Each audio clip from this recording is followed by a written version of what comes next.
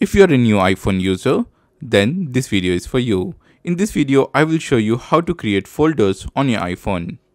But before we get started, make sure to follow and subscribe to iOS Droids. With that being said, let's begin. The first step is to drag the app into the second app. For example, I'm dragging this app into this app. So this has created a folder. Now tap on this text and you can rename the folder as per your liking. Now you can add any number of apps into the folder. And just like any other app, you can move this particular folder from one place to another.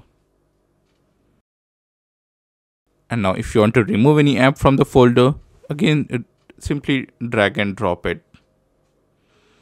So this is how you create folders and organize apps on your iPhone. So that's it about the video, guys. I hope you guys have enjoyed this video, and if you did, make sure to give this video a big thumbs up and subscribe to this channel for more videos like this.